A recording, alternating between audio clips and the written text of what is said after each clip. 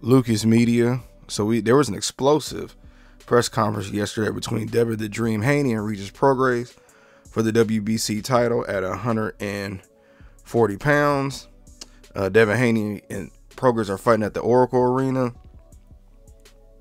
And I mean, we got a fight tomorrow, y'all. We got an exciting fight coming up. Key moments from the press conference. Bill Haney and Prograis trainer was going back and forth. Everybody cracking jokes and trying to go in. Devin Haney called Prograis a bum, and Prograis said he gonna hurt Devin Haney. One thing I do want to note, I do want to keep saying, which mind boggles me. Put it in the chat. Why do people keep calling Devin Haney a manufacturer, private kid? He ain't never came from nothing. Yes, was Bill Haney in the streets so Devin Haney wasn't in there? Yes, but y'all don't give this same energy with Floyd Mayweather. And y'all probably sick of me giving that comparison, but I'm going to keep saying it because how do you love Floyd when Floyd was under the tutelage of his father and uncles, but then you get mad because Devin Haney's doing it? You love Floyd. Floyd made $1 billion in boxing, or earned $1 billion. But when Devin Haney do it, he's a manufactured kid. But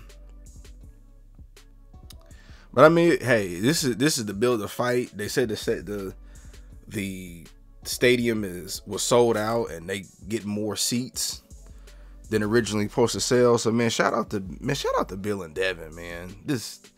And Regis Prograis, man, for them taking the fight, because Prograis didn't have to take the fight, and Devin Haney, he could have just took an easy fight, but no, he went from Kambosos to Lomachenko to now Regis Prograis. So hey, shout out to him. Now, really keys to winning. Honestly, Devin Haney, he can outbox Prograis.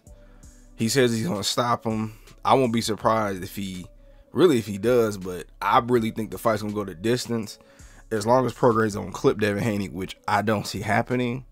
I see Devin Haney having better footwork, and he's a bit quicker, but Prograis is more of a power hitter. As long as Devin Haney does that, he'll be fine. Prograis, the only way, the way I would think he would win is if he caught Devin Haney maybe with a body shot into the head and was able to stop him. But if it goes to, as the rounds get deeper and deeper, I can see Devin Haney getting in his bag and stepping up the game more and just really shutting them down like how he did with George Kambosos. So I just wanted to give a quick take on it. Shout out to everybody, Eddie Hearn, Matchroom, Haney, Prograis for this, man. Y'all go check out the clips online. This is what we want to see in boxing. This has been a great year in boxing. I'll make another video after the weigh-in today. Y'all let me know what y'all think about all of it.